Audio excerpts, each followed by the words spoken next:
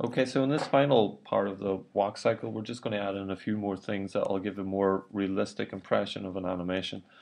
So again, we're going to go to his foot area and we're going to make the foot roll at the back as it's still a bit rigid. So if we look at it, it should have over in the channel box area, if we scroll down, a ball R, so that's the ball roll. So what we want to do is we want to bring it to frame 7, click on that and key that in on its right leg, just at 0, okay?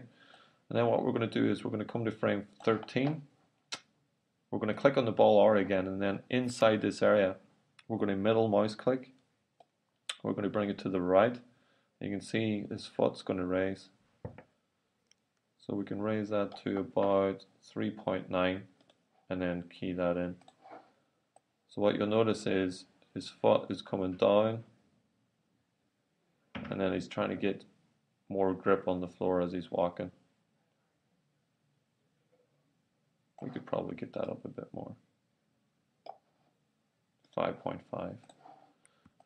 Also what we could do is, since the knees are kind of like this angle, we can press W and bring the foot back further. Again, come up to the translate area and key that in.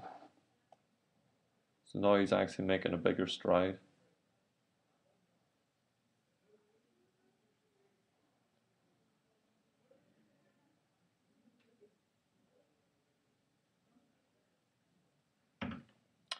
At frame 9, we want to lose that angle on the foot, so we're going to come down to ball R, press 0,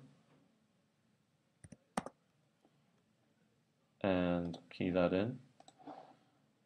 But what we're going to do is we're going to come up to the rotate, okay, frame 13, and we're going to key it in at 0 there. And then at frame 19, what we want to do is rotate that foot so it's angled downwards, and just key that in.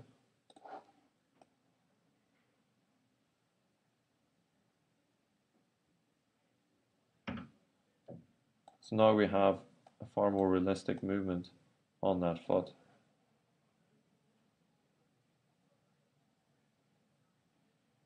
And again, we just do that for the other leg.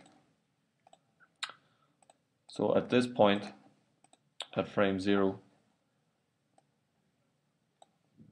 the ball roll here should be up like that, up at 4 say. But since we put it up, we've got this angle in the joint, so we can actually move the foot back. So we key in the ball roll, and we move up, and we key in the translate as well. So there were two things that we keyed in, and it's going to be hard for me to copy and paste them from here. So if we move to frame 25, we see that it's totally different on both. So what we got to do is frame 0, we can see the key here. We're just going to hold shift and click on it, and it'll highlight it red. And we just right click and then copy. So we're just copying that keyframe and all its values here.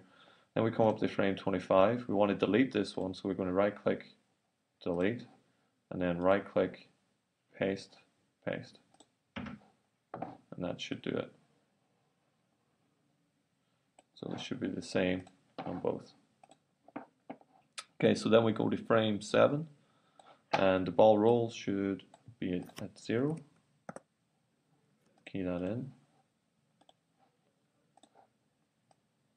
But the rotation on the foot should be more angled like that. So we just key that in as well. And it moves, there's contact.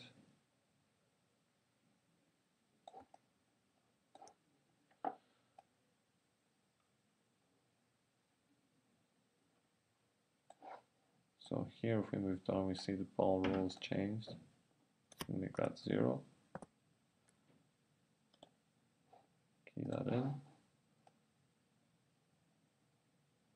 And then it will move slightly like that.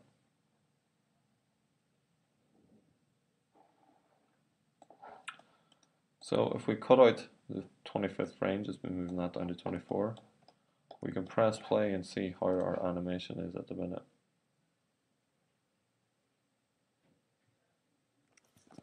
I notice there's something wrong here at the end. So I'm going to go. So we can see the ball roll here set to 4, but also the rotation on the X is set to 32, which is kind of giving us a bit of an error. So I'm just going to change that back to 0 and then key that in.